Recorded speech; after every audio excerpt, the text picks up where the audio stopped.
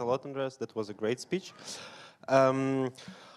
What's your opinion why Mr. Nakamoto haven't explained why what Bitcoin is for exactly, and why do you think he decided not to reveal his identity?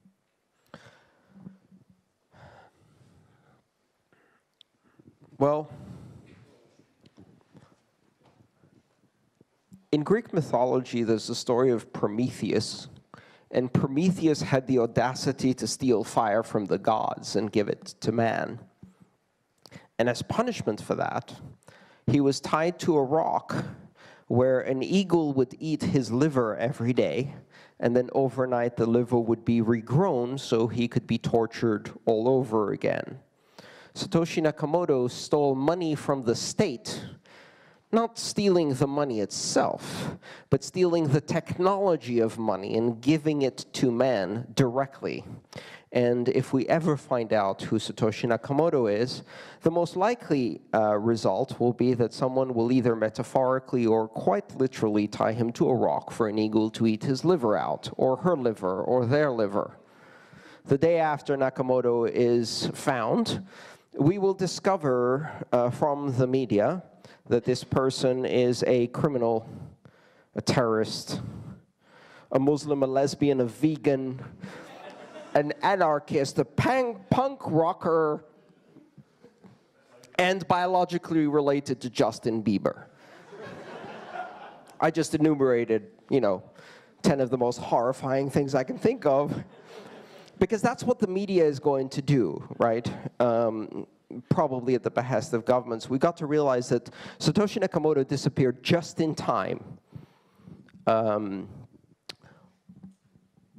I think it's very wise to recognize that Satoshi Nakamoto is not a deity or a prophet, and that even though he, she, or they created a vision for what Bitcoin could be, Bitcoin is not theirs.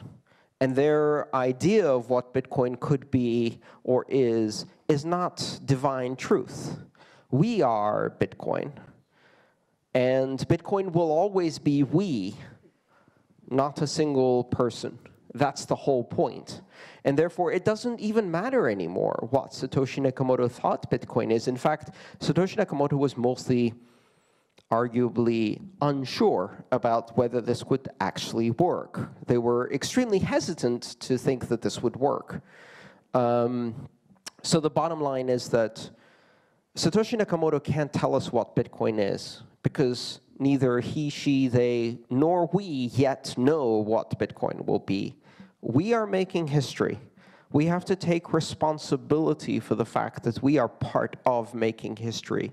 And part of making history means that you have no idea what comes next, because it's never come before. And so you have to make your choices carefully and with a long view into the future. So the stewardship of Bitcoin has passed to all of us. What do you think Bitcoin is? I would say I completely agree that it is the platform. Speak with the microphone. Thank you. Yeah, I would say I completely agree that Bitcoin is a platform as a Lego which gives you creativity to create whatever you want. So in this point, I completely agree with you. I completely agree with you in a lot of the points, but in this one, for sure. So yeah, it actually gives you the ability to build anything starting from the currency, from the payment system, and ending with the projects which are now built with Ethereum, when you use the blockchain to create the tokens for the trees in the Canada, and then when somebody is making a guitar from the trees, you can follow the history of guitar in the blockchain. So why not? Yeah, that is also the great way to decrease the level of illegal foresting. Yes, exactly. So here's the other thing. Here's the other thing that's really important to understand. Bitcoin doesn't have to be one thing. That's the whole point of a platform. It can be that to you, and it can be something completely different to me, and it could be a different thing for every one of you.